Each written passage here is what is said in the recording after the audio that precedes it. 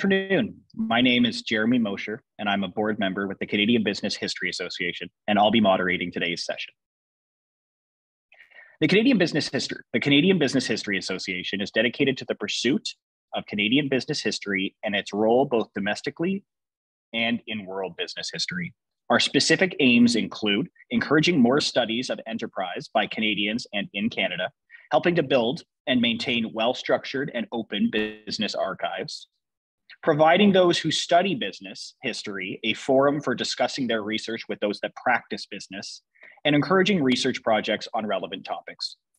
Membership in the association is now open to individuals, firms, and groups. For those on the call today, and for those that are viewing our session on YouTube later, I'd strongly encourage you to become a member of the Canadian Business History Association so you can attend more events like these, and then also access some of the resources we have and contribute to the community.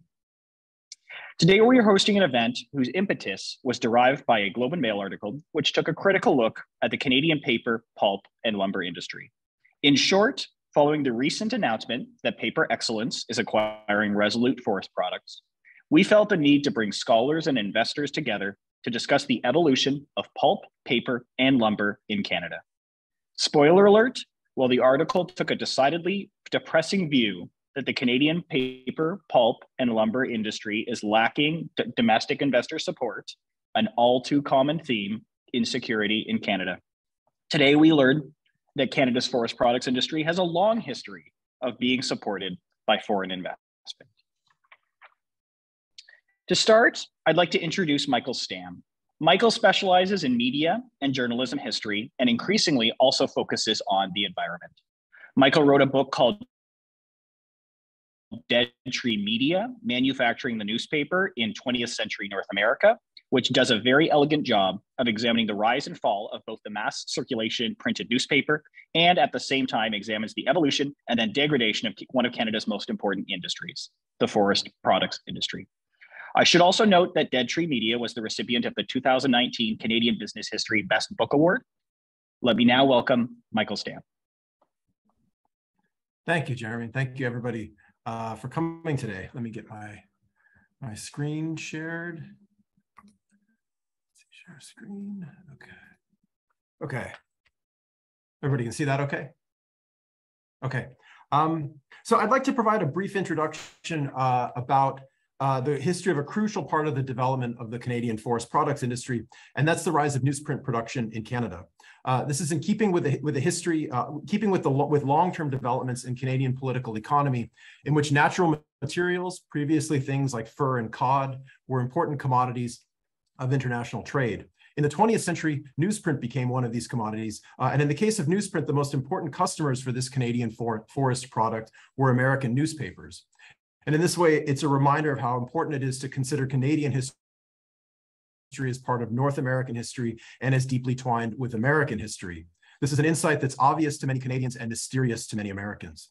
My remarks here are based on my book, Dead Tree Media, and one of my broader aims in this book was to make my American readers aware of this long interlinking between the United States and Canada. Since the earliest 20th century, I'm an American, newspapers were utterly dependent upon Canadian forest products. So Dead Tree Media balances a continental perspective on the newsprint trade with a case study of one specific organization, initially called the Ontario Paper Company. That firm was created in 1912 as a wholly owned subsidiary of the Chicago Tribune Company, which built a newsprint mill at Thorold, Ontario. That company later in the 1930s built another newsprint mill in Quebec as well as the company town of Baie-Comeau. The firm changed its name several times over the years, and it was known as, among other things, the Quebec North Shore Paper Company, as it was on this slide in 1958. I mentioned this as Jeremy's initial call for this panel was based on a Globe and Mail article about Resolut Forest Products. In the mid-1990s, after going public, this Chicago Tribune Company Canadian newsprint subsidiary was purchased initially by Donahue Inc., and it was part of several corporate mergers after that, including one that meant today that the company's properties include. This is the mill pictured here in a 2022 article. This is the mill that the Chicago Tribune built in the 1930s to make paper for itself and its sister publication, the New York Daily News.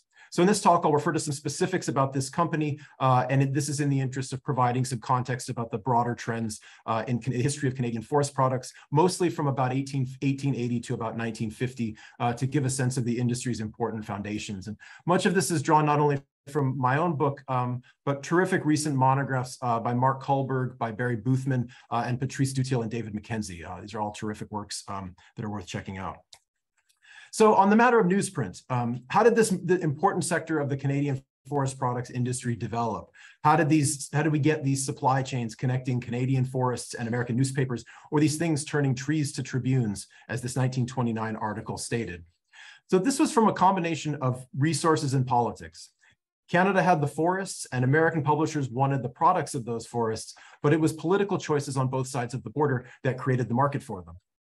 The most immediately important origins of these developments came in the late 19th century, when wood pulp replaced cotton rags as the dominant source of raw material for making paper. For most of the previous couple of centuries, the primary material for making paper was cotton rags, and these were collected in urban areas in the era of the rag picker that one sees in the popular culture of the period. I think Martin will talk about this at greater length, and so I won't go into that too much here. I'll just simply say in the 1840s, there was a German inventor named Friedrich Keller who developed a way to make pulp out of ground wood, and the first mill in the United States to begin using this technique was in 1867. This was a huge development for a media culture defined by its cheap products. The penny press of the 1830s was called that because publishers had developed a business model that reduced their product to the lowest currency unit in circulation. And that model was foundational for the media business that has been used since by terrestrial radio and television broadcasting, and indeed by today's social media companies. The content is free because business firms are making money for the advertisements. What forest products, in this case, the wood pulp to print, offered in the later 19th century was to expand the existing penny press business model by making newspapers even larger, which in practice meant often printing more ads. This is why newspapers got so big in the era of Hearst and Pulitzer. For publishers who had invested in industrial printing plants, the more plentiful supplies of paper offered by wood pulp also offered the lure of greater circulation. They could print and sell more larger papers. All they needed was access to the right sorts of forest products, which became, in a sense, what they needed, the practical necessity for the metaphorical license to print money. At the time, given existing pulping techniques for newsprint, northern trees like spruce and balsam were the ideal ones for making newsprint. They did not have the pitch that many southern pine trees did, and which made pulping more costly and challenging. And these northern trees were often located in close proximity to rivers, which could be used to transport the logs to the mill and, more importantly, generate the hydroelectric power, allowing for the cheap pulping of the paper.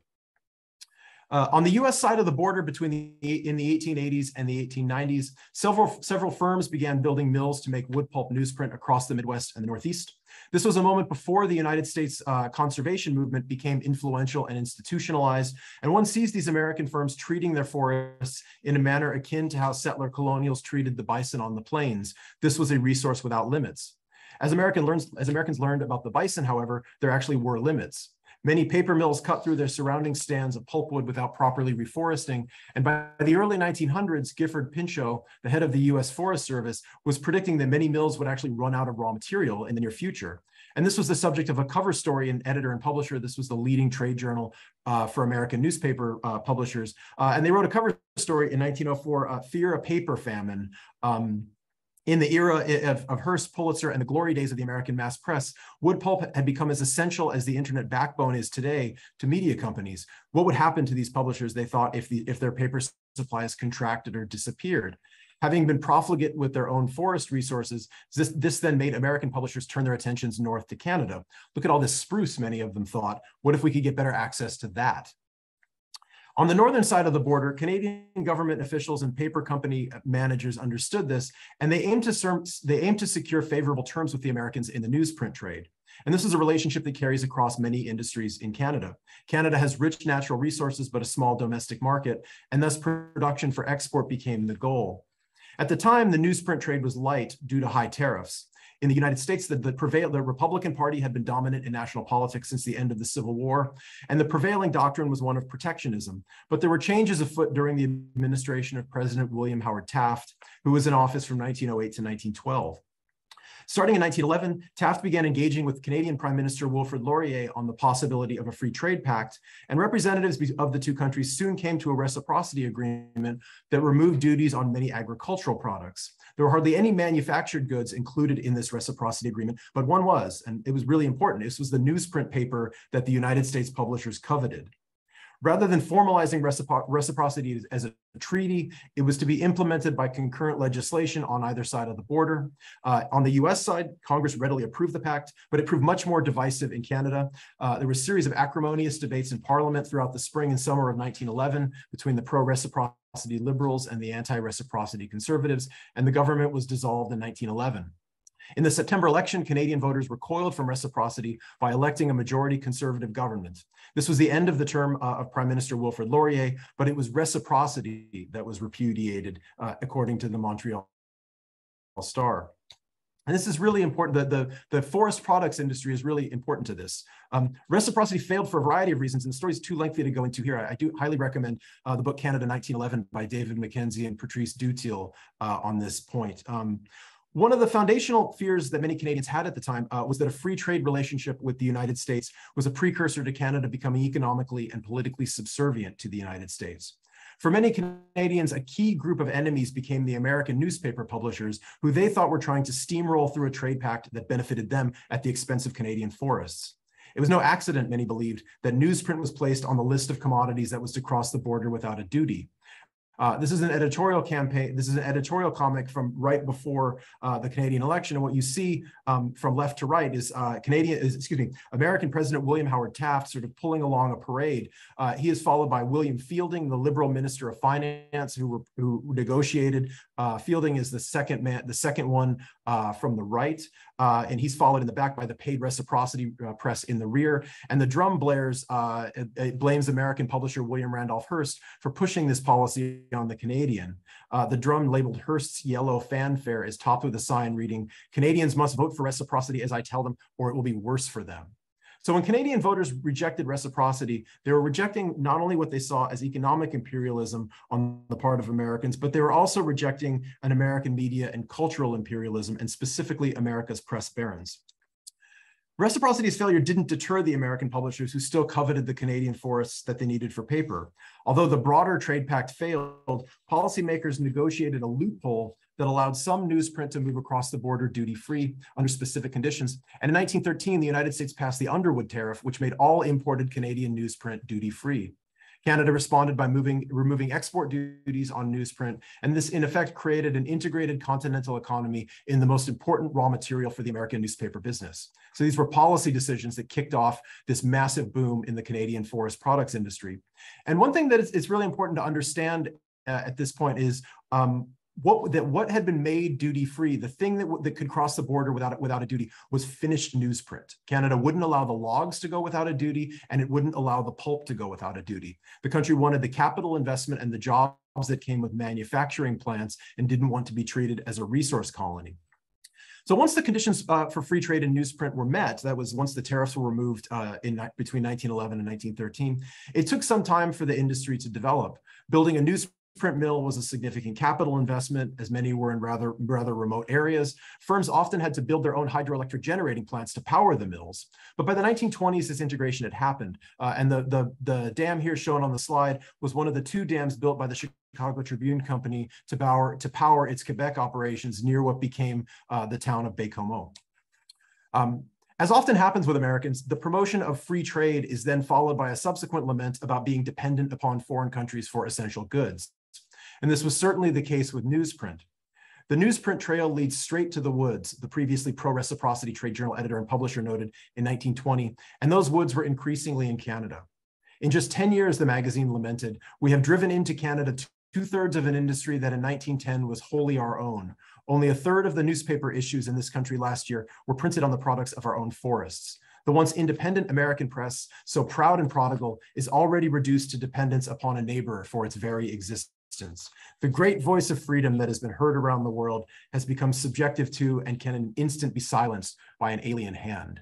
And I think you can actually see vestiges of this in recent American laments about being dependent upon Chinese manufactured semiconductors. And you see some of this going on in American policy decisions now, aiming to repatriate semiconductor productions. There's multi-billion-dollar investments in Ohio and upstate New York, these ex-manufacturing hubs, to do this. And with semiconductors being the basis of today's most important contemporary digital media technologies. So in many ways, publishers who were worried about, publishers who were worried about Canadian newsprint supplies were protesting too much. U.S. newsprint consumption was going up dramatically while domestic production stagnated. Mill construction began across Canada, including the one at Baie-Comeau. This is another view of the Resolut mill that was in the La Presse article I showed a few minutes ago. And Canadian newsprint exports to the U.S. increased. For many, it looked like a good arrangement. The Depression created some major problems in Canada, as the decline in newspaper advertising meant that newspapers were using less paper, which meant in turn that they needed to buy less from Canada. Lower production meant that there was going to be excess capacity, and there were job losses and a lot of hardship in a lot of these new pulp and paper towns across Canada. Barry Boothman's recent book has some terrific material on this period of the industry. In the interest of time, I'll wrap up here with the early 1950s, when prosperity had returned to the Canadian newsprint industry. And I think there's a couple quick illustrative figures. So one of these is in 1909. In 1909, this is before free trade policies went into effect, Canadian imports accounted for only a tiny fraction, about 1.7% of overall US newsprint consumption. The overwhelming majority of the paper used in the US to print newspapers was on trees that were cut down in the United States. Some 40 years later, so after 4 decades of free trade in newsprint, Canada had become by far the world's leading producer of newsprint. And in 1950, this is the third row from the bottom, it's 5.28 million tons, accounted for some 54% of global production. Canada exported 90% of its newsprint production to the United States, where it accounted for 80% of total newsprint consumption. So that's to say 90% of the Canadian production went directly south to the US, and 8 out of 10 newspaper pages in the United States in 1950 were printed on paper that had started, that was essentially a Canadian forest product. The American newspaper business ran on Canadian forest products. On the Canadian side of the border, manufacturing newsprint for American newspapers spurred the development of one of the country's leading sectors. With newspaper as its primary main component, the pulp and paper industries became one of Canada's most important industries in the 20th century. By 1950, there are 130 mills located across the country. As the Canadian Pulp and Paper Association described it in 1950, pulp and paper was, quote, not only the major, but the fundamental industrial force which has shaped the social and economic development of Canada. No other industry has had such far-reaching effects upon the economy. The level of Canadian well-being has been raised by this great industry. The nation has attained a first-rank position in the trading world, owing largely to its activities, and its economic potency has helped bring Canada to nationhood. Altogether, these 130 plants across the nation constitute its largest single industry, Canada's greatest breadwinner, first in employment, first in capital invested, first in wages paid, first in value of production, first in export wages. Or, as the somewhat less hyperbolic economic historian Hugh Aitken remarked in 1959, manufacture of pulp and paper is today Canada's leading industry, no matter what criterion is used. So I'll stop here. I hope this was useful in providing some of the foundational history of the Canadian forest products industry and showing the place of newspaper within that. So thank you for your time. Thank you very much, Michael. A fascinating introduction to the growth and the demand from the US that created an industry in Canada. As you look back at the structure of the industry, is there any particular corporate structure that seemed to have a greater advantage? And I guess what I mean there is there were some that were vertically integrated, there were some that were acquiring from third parties. As we think about the 1880s through the 1950s as being like the scarcer period, is there a certain corporate structure that made one company advantage to others? It's a tricky one. I mean, I think the tendency became towards over the longer stretch towards horizontal integration. That is, you wanted to have that economy of scale and scope and production. I think the ones that I've looked at that tended to seem like they were the most successful at navigating the 20th century were ones that diversified as much as possible and as early as possible. In the case of the company that I looked at, this meant that they got into aluminum production. So they leveraged the fact that they owned pretty significant hydroelectric generating capacity in Quebec to partner with a British aluminum company who built an aluminum smelter in Baie-Comeau, which is still working there to this day. The company then also later got involved in chemical production. They developed a way of making the chemical vanillin out of paper mill waste, and so went into the food flavoring industry for a while. So you see this also in some companies that operated on the US side of the border. Some companies, International Paper, later became the International Pulp and Power Company. And Kimberly-Clark, there's a great book by Thomas Heinrich and Bob Batchelor about this. When Kimberly-Clark in the United States was faced with competition from imported newsprint, they realized that they had this expensive capital investment on their hands, this plant. And so what they did was they pivoted away from making, they had a plant and they had forest products. They couldn't compete with the Canadian newsprint, so they started making tissue paper, diapers, and essentially Kleenex and Kotex then became the major products that came out of this mill. So I've been really sort of fascinated by the diversification efforts by companies in this sector. And I think one sees actually a lot of innovation in a sector that isn't necessarily one that's known for being as innovative as other businesses in the technology industry or manufacturing sectors. And that's fantastic, Michael. Thank you for that. Thank you. I feel like we'll be coming back to these themes later in our session. Next, I'd like to welcome Martin Fairbank. Martin obtained a PhD in chemistry and then began his 35-year career in the pulp and paper industry at Abitibi-Price, one of the many predecessors of Resolut Forest Products. Martin also wrote the book Resolut Roots, which details the history of Resolut Forest Products. In short, this book takes us back to 1820, when the William Price Company was established to export lumber to Great Britain from Canada. Over the next 2 centuries, the company evolved into a producer of pulp, paper, and lumber, selling products around the world. The pathway was not a smooth one. The impact of fierce competition, world wars, government regulation, and the emergence of the internet threw many challenges at this business. Martin will follow on Michael Stamm's foundation and share the history of Resolut and the strategies the company employed as it worked its way through these various cycles. Martin, welcome. Thank you, Jeremy. So I start my presentation with a picture here from about 1920 of a truck carrying newsprint rolls. And let's look at the timeline of technology manufacture. As Michael said, before about 1869, all newsprint was made from rags, and there were teams of mostly women that were cutting all the buttons and hooks off, and then the rags were thrown into a vat and beaten back into cotton fibers to make the paper. As you can see from this ad from 1854, there was a problem that the demand for newsprint exceeded the supply of rags around that time, and so they were looking for another way to make paper, and this advertiser was offering a £1,000 reward for inventing a cheap substitute for the cotton and linen that they were using at the time. So the answer was to make paper from a mixture of 2 different types of pulp. One is groundwood pulp. As it sounds like, the wood was ground, and I'll show you that in a minute, and that gave a smooth surface to the paper. And then, but it was rather weak, so we had to add this sulfite pulp for strength. So as Michael said, the first one was about 1867, but it became the default furnish by about 1900. So on the left side here, we see 4-foot logs are delivered into a silo, and they're sort of held at the bottom with a net. And then the ropes are released and the logs spill onto the floor. And all the operators had these sticks with hooks on the end and sort of drove the logs into these pockets on the floor, which fed the grindstones by gravity. And a lot of those operators were wearing shin pads, and it was joked that they made great hockey players. And they were probably wearing the hockey pads on their shins too.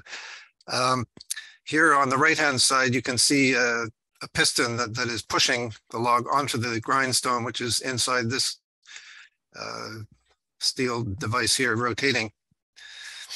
And to understand a bit better what's happening, this is a microscopic view of the wood showing the rings, and the winter wood grows slowly, and so they're quite dense, whereas the summer wood grows a lot faster and has much more open fibers. So we're looking downwards through the tree here, and the wood fibers are aligned with the height of the tree, and we've chopped them in half for a cross section.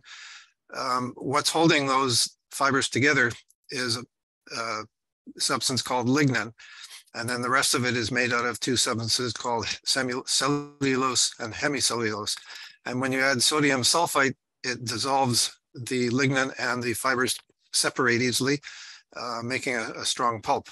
And on the right side here, we see a digester, one of these vats where this cooking takes place. And you can see it's all steel riveted like the Titanic.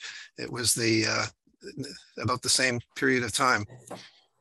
And then another chemical pulping process came along. It was invented in 1884. Kraft is the German word for strong. And it dissolved not only the lignin, but all of the hemicellulose as well, leaving only the cellulose, which is essentially what cotton is. There were two problems with the Kraft pulping process in making newsprint. First of all, it was pretty expensive due to the cost of the chemicals used. And at first, all those chemicals ended up in the river. But in the 1930s, the Kraft recovery cycle was invented, which allows you to burn the organic portion in your recovery boiler and provide most of the energy for the process. And the inorganic chemicals that don't burn are recovered and used again. And this was developed by Canadian George Tomlinson and implemented first in Cornwall. The other problem was that the Kraft pulp was brown, and this is why it was mostly used for brown paper and cardboard at the time. But chlorine bleaching was invented, and later chlorine dioxide bleaching, which is a little more environmentally friendly, developed by another Canadian, Howard Rapson, at the University of Toronto. So it was approximately 50 years apart that these became the default furnishes, from rags to sulfite to Kraft plus groundwood. But the ultimate dream was to be able to make newsprint from just one type of pulp that was strong enough and smooth enough. And this breakthrough was called thermomechanical pulping, or TMP. It starts with wood chips, and they're passed between two discs that are held very close together. This is a TMP refiner that's opened up, and you can see the hollow shaft on the right-hand side. So you can imagine the chips coming through here. And then as the plates are spinning in opposite directions, it gets forced out between them. And what happens is that this is pressurized, and there's so much energy going in there that the 50% water that's in those chips is converted into steam, and the lignin softens, which allows you to pull apart the fibers instead of rip them apart as in groundwood. So you end up with something that's a lot stronger. And so it was developed in the late 70s. It took about 15 years to perfect the technology, but by 1980, any new mill that was being built with TMP rather than groundwood and chemical pulp. And then another wrinkle came along, recycled content. So in the 1980s, it was all about landfill space that seemed to be running out, and of course the rising cost of landfilling. So municipalities started curbside recycling programs, so they didn't have to pay as much to landfill this paper. And they were so successful that by late in that decade, the supply of recycled fiber outstripped the market's ability to use it. And they were even having to pay producers to take it away. So they came up with a political solution. California passed a law requiring 50% of recycled content in any newsprint sold in that state by the year 2000. And several US states followed that example. And so the engineering firms went and designed all these facilities, and they, over a space of about 5 years, there must have been 10 or 15 recycling plants built across North America. At the same time, there was more competition for that fiber because China began importing recycled newspaper print, not only from North America, but from Europe. Because for them, not only did they not have many of their own forests to make paper out of TMP, but they were shipping all these televisions and stereo systems in containers, and they had to bring those containers back. So if they could put some other material in there, like recycled newsprint, then it saved them on the return journey. At the same time, municipalities were spending less on landfilling, but they had to install a lot of infrastructure to collect all this paper. And so somebody said, well, why should we collect them separately? Let's just do it in one truck and let the people that take the material from us figure out how to separate it again. Unfortunately, the separation wasn't a very efficient process. And so the producers making the recycled newsprint ended up with plastic, glass, and metal in with their newsprint, and their equipment was either damaged or had to run slowly in order to prevent plugging. So by that time, by 2000, most recycling mills had to switch to drum pulping.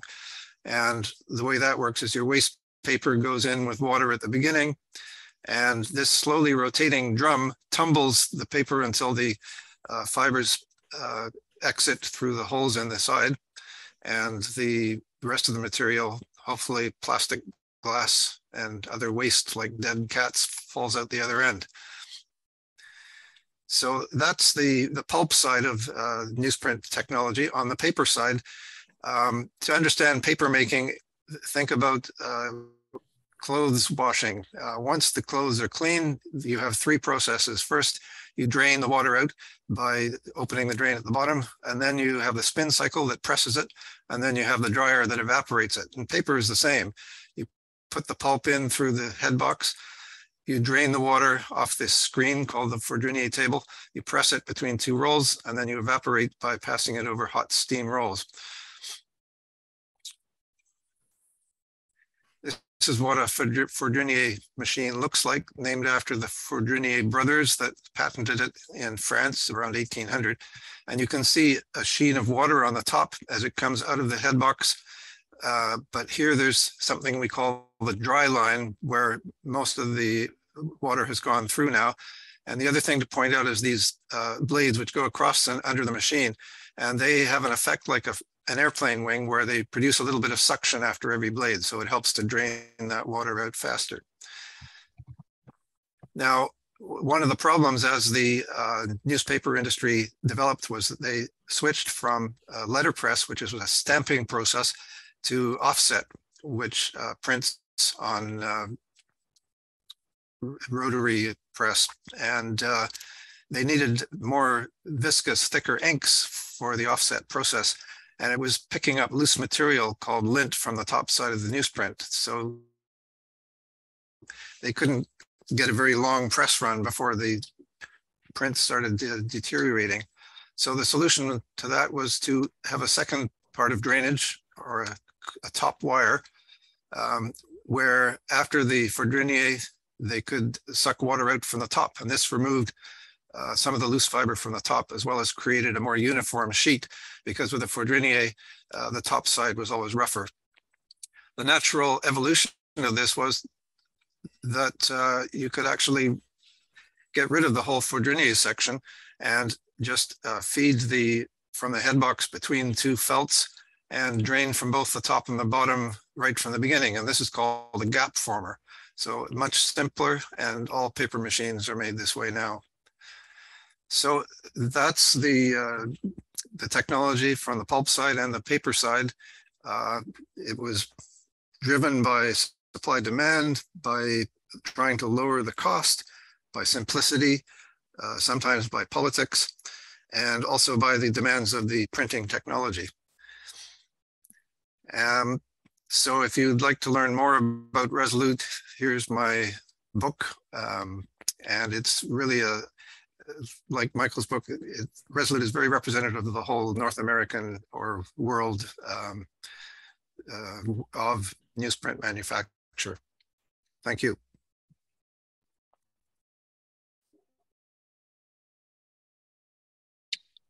Thank you for that, Martin. A fantastic overview of pulp and paper and how that technology has evolved. One thing I wanted to ask about, so in terms of setting the scene, Michael Stamm has done a great job of helping us understand the demand side. You've done a very good job of helping us understand both the technology and its evolution, and then also some of the factors that would have impacted things like supply, like when we're adding things like recycled content.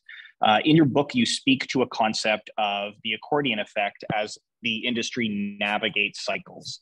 Do you mind pausing for a moment and just giving us a little bit more insight on that concept and how it relates to Resolut? Yeah, so the market for paper is very cyclical. You have good times and bad times, and so in the good times, the companies have lots of money, and so they go on an acquisition streak, or they diversify. It's like the 7 years of good harvests and 7 years of lean that are talked about in the Bible. In the bad times, you sell off these assets and then refocus on your core. So it's been called, it's not me that invented the accordion effect. It's basically this effect that the size of the company is moving in and out like the bellows of an accordion. And it's diversification and acquisition is sort of your bank for the lean years. Very good. Thank you for that, Martin. And I think we'll be coming back to that as we have our discussion after Mike Reid. One other question as we prepare to just understand more about the direction of the industry. So Michael Stamm helped us understand the pulp and paper industry growing, and then we will learn later about its decline. Are there any products that you would call out today as we look forward that can be important in terms of creating new demand for pulp and paper?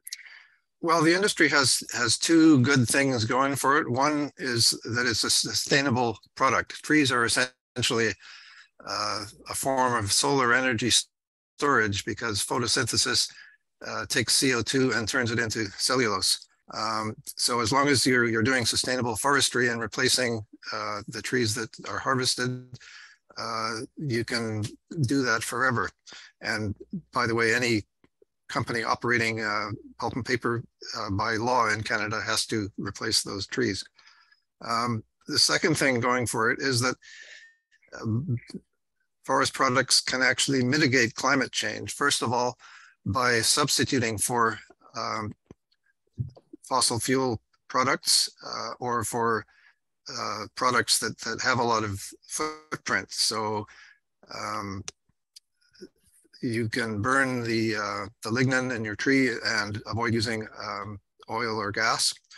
And secondly, you can store carbon in wood products.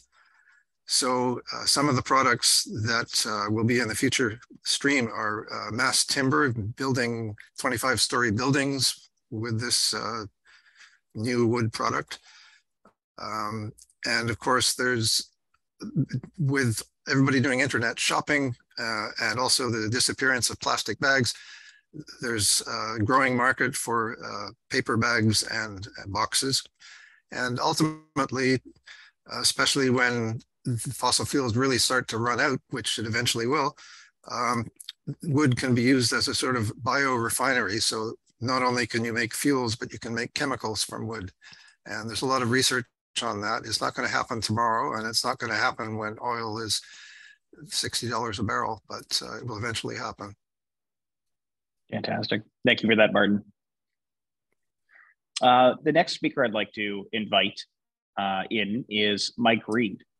Mike has been following the pulp and paper and lumber industry as both an investor and a capital market professional for almost 20 years. Mike will give us an update on more recent trends, including the recent Resolut takeout.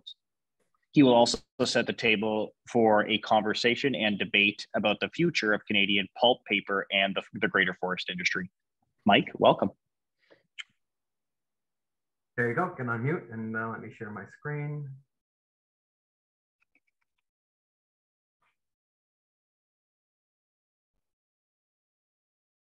All right. Well, thanks, Jeremy. As Jeremy mentioned, my name is Mike Reid. I'm a private investor. I was most recently a portfolio manager at a hedge fund called K2 for over a decade. One sector I did heavily focus on was the paper and forest products. I found it fascinating and was drawn to it, but frankly, I think I was one of the few people who did. The sector and the companies especially are extremely underfollowed. Anecdotally, many companies would say to me during meetings that most of the attendees at the meetings were actually just looking to get a read on commodity prices or housing in general, and wouldn't even ask about the companies. So quickly today, I'll go over the current capital public markets for the paper and forest product sector, and then look back at the M&A that brought us here. Consolidation has been a hallmark of the industry for the last few decades. Then I'll look at the Resolut deal from a capital markets and merger arbitrage angle, and briefly discuss other possible M&A. Looking at the slide here, this is the makeup of the current market. We've got the majors, West Fraser, Canfor, and Interfor, the major sawmillers, the small caps, Western Forest Products, Conifex, and Green First. The new entrant, Pulp, Paper, and Tissue consist of Mosher, Canfor, Pulp, Cascades, and KP Tissue. So we're always asked, why is it ignored by the capital markets? I think, apart from it being small sector in general, there's three reasons. It's a cyclical industry, as one of the speakers just said. Lumber is especially cyclical. They have the boom and bust cycles are exaggerated. That typically turns off investors. And that fact has also led to many bankruptcies in the sector. As many of us know, Paper Excellence and Resolut both emerged from bankruptcies of Catalyst Paper and Abitibi Bowater, respectively. And finally, there are just headwinds in general. Paper is in secular decline, newsprint specifically, as well as writing paper. Lumber faces a different headwind. It's not itself in secular decline, but there's a situation unique to Western Canada that's been hurting investment. And that's over the last 20 years, about 18 million hectares of timberland in BC was infected by the mountain pine beetle. And so those trees have to be harvested quickly or else they rot on the ground. And so super mills were built up in BC by the companies that we all know to deal with that excess fiber. But that fiber is now all gone. So it's in retrospect, now there's been overinvestment in BC in the last few years. And, that it was restricting fiber supply, in addition to some new government policies. So, the companies that we know have been, taking write-downs and just because BC is no longer the low-cost region and they've been idling all that capacity. You put those together and you're going to see the lack of growth and those headwinds and that's not made for an attractive investment idea for the paper and forest product sector. But the companies are aware of the issue. West Fraser recently bought Norwood, and they mentioned the motivation was to expand and diversify geographically and expand their products and get a stock listing in the US. And they hope that scale and diversity will give them a less cyclical profile and attract new investors. And quickly on the screen, you can see I pulled up an old research report from RBC from 2012, looking back a decade. And frankly, not too much has changed. The only most interesting part is that Green First is a new entrant. They bought a sawmill in Kenora, Ontario, and then recently bought Reid asset, Advanced Eastern Sawmills. On the right-hand side, you can see the yellow Resolut RFP and Domtar UFS. Those two are now part of Paper Excellence. And on the bottom, you have Norwood NBD, now part of West Fraser, Tembec, which was purchased by Reid Advanced, and Fortress Paper inevitably went bankrupt. Looking just really quickly at on the asset level, which is more what we see in this industry, the asset level acquisitions, it's surprising that the buyer, for the most part, in Canada, have been Canadian companies. Notable, and the sellers have been U.S. or international, if not Canadian. Notable transactions are Brascan's purchase of Weyerhaeuser's Canadian assets in 2005, and of course, like I just said, Green First purchase of Reid Advanced Eastern assets in 2021. The same can be said on the pulp side. On the right, Kruger Specialty Papers purchase of Domtar Kamloops Mill just recently. Peak Renewable and Mercer acquisition of some pulp mills. all repatriated things back to Canadian hands. Just for your interest, some things about the Resolut deal. So as we know, Paper Excellence agreed to purchase Resolut for $2.7 billion. The question is, how do you value the $500 million that Resolut has on deposit with the U.S. Trade Department? The most recent softwood lumber agreement between Canada and the U.S. expired in 2015.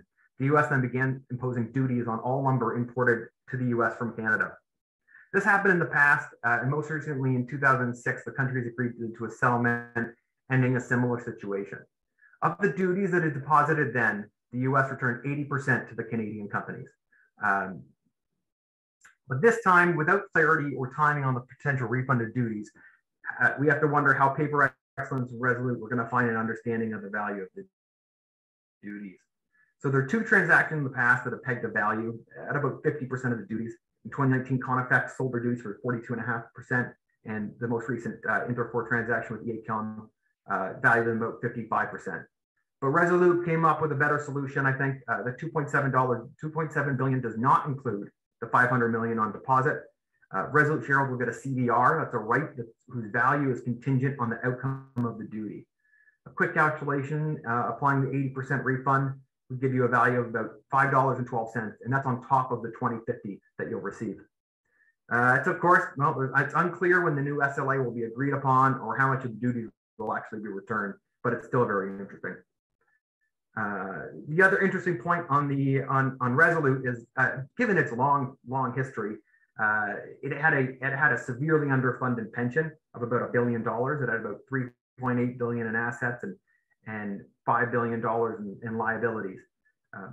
I'm not an accountant, but the underfunding is mostly a function of the return on the assets, the 3.8 that they're going to be able to get.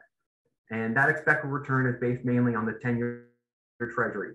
That rate has increased from 1.6 to 4% this year alone. That rate could actually mean that the pension is going to be overfunded soon. And that will be a great outcome for Paper Excellence for sure.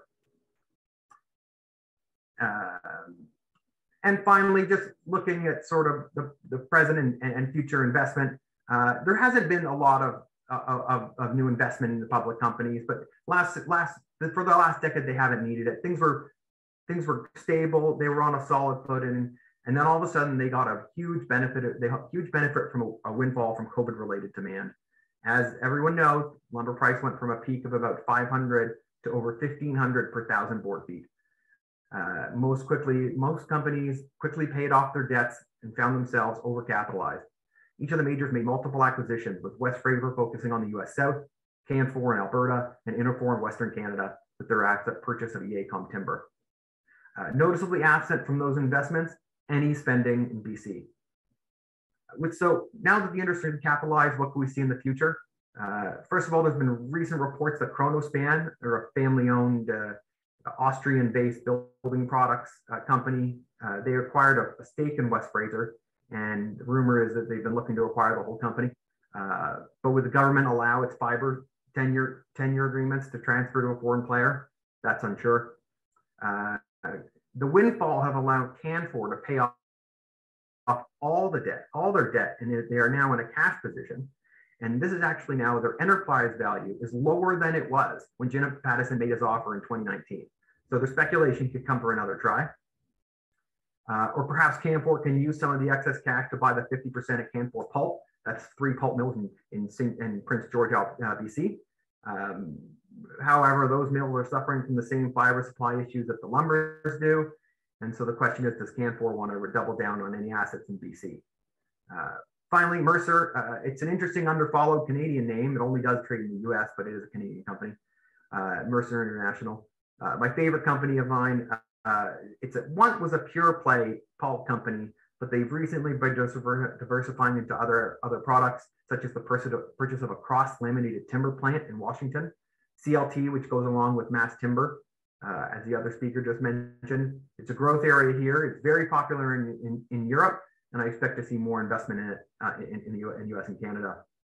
So, in conclusion, while there's a little focus in the sector by the capital markets, the Canadian and lumber and forest products companies are actually in great shape financially. and they're using capital and know-how to expand to other, to expand to other geographies and products.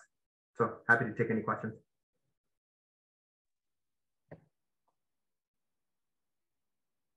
Thank you very much, Mike. One simple question to just bring us back together. What is the corporate strategy behind Paper Excellence acquiring Resolut? In my mind, it's mostly for the pulp, and I think they see the writing on the wall. It's very hard to build new pulp assets. I think the only bear case on the pulp assets would be a large investment in Russia. But I think with the war that we're seeing, I don't foresee anyone spending $3 or $4 billion to build any pulp in Russia anytime soon. And if you start losing access to pulp, it can really impact the input cost for your paper. And so I think Paper Excellence, and more specifically Asia Pulp and Paper, who is the owner of Paper Excellence out of Indonesia, they know that for the long term they're going to have secure pulp supply. Gotcha. And so then when we think about some of the other M&A that you think could potentially occur, you have Forest Products acquiring lumber, you have like Canfor and Canfor Pulp, and then you have Mosher and Mass Timber. So it all kind of plays along that concept of vertical integration. Is that the right way to think about it? I think most of the guys now are either looking to expand horizontally into Europe, because there's very little left for the Canadian guys to buy in the US South. Things got too expensive. So they're all diversifying to Europe, or the next on the list will be what Mercer's doing, which is going down or up the value chain. I guess there's not much down, so they would have to go up the value chain. But mass timber, you can see one or two things happening. You see some buildings coming up, but it does take a long time. It really upends the way things are built. But one day I think we'll get there. It's a more efficient way to build, and it's definitely more environmentally sustainable than steel or the current building product.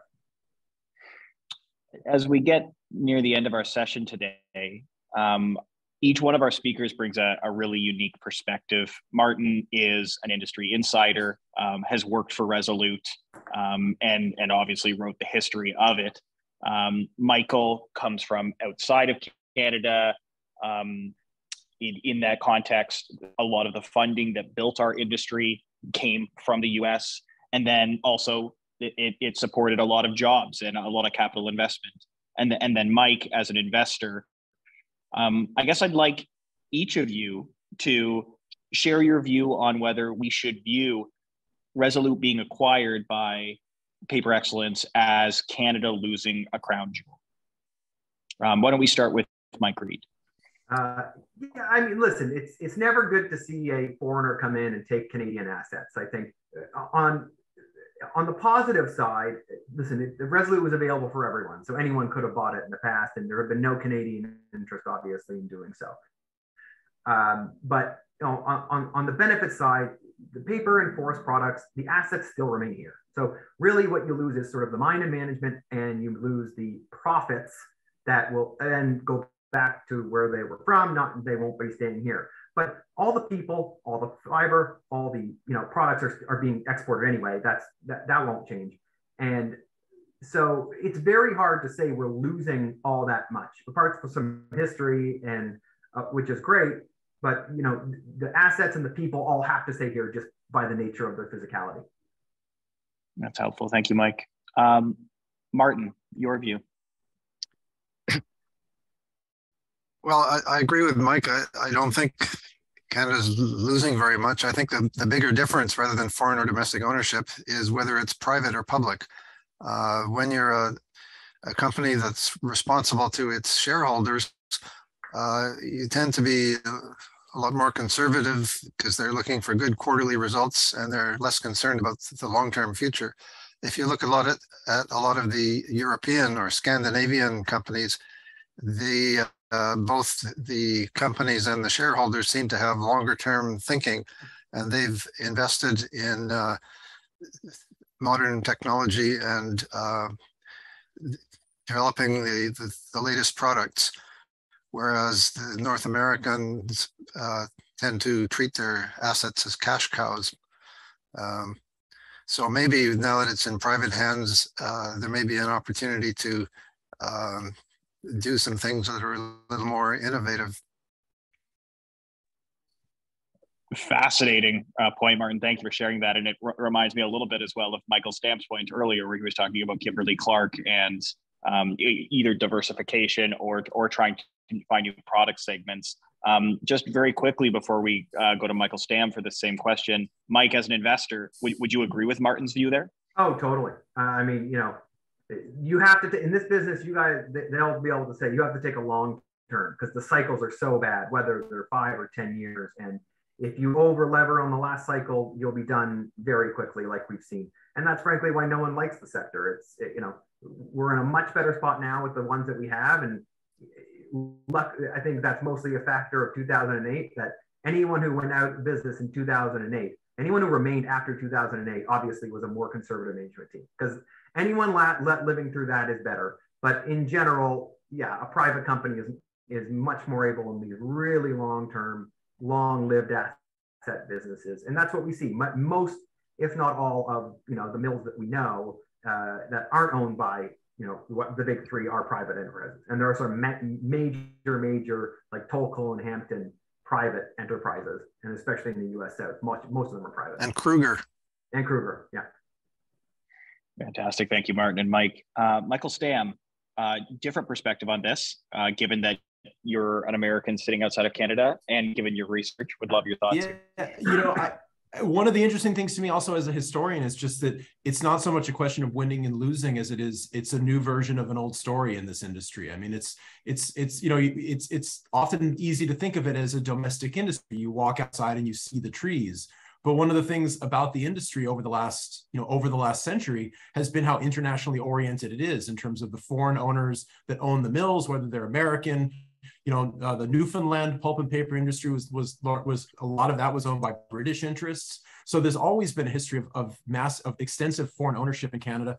And then the industry's often been geared toward export, whether they're exporting newsprint to the United States or, you know, packaging materials in the 21st century. So I think it's just kind of an indication of, you know, the way, you know, globalization, this version 100 years ago meant North America. And what we're seeing in 2022 is that the paper industry has globalized to include North America, Europe, and Asia. And this is just sort of the latest version of a long story in the industry. Fascinating. And let's not forget, we are seeing the Canadian majors expanding aggressively into Europe, aggressively into Scandinavia. They are considered the best in the business, and they are expanding themselves into other areas. So you can ask the Scandinavians how they feel about the Canadian big guys coming and taking their fiber. We'll see what they say. Yeah. Well, wouldn't you say that, Mike? That's Canfor and West Fraser? Yeah, I mean, for the most part, Canfor is the biggest in Europe, but that's the only place where they're going to be going now. So we'll see more of it. Interesting. On that note, I'd like to thank Martin, Michael, and Mike Reid for their participation today. Very stimulating conversation. I think we've all learned a lot. Thank you to Canadian Business History Association members and the audience for attending today. For those looking to learn more about the Canadian Business History Association, please feel free to visit our YouTube channel where this will be posted as a recording, and also visit our website. And again, memberships are available. So we'd strongly encourage firms, companies, and individuals to contemplate joining the CBHA so you could be part of more events like this one. Thank you very much, all.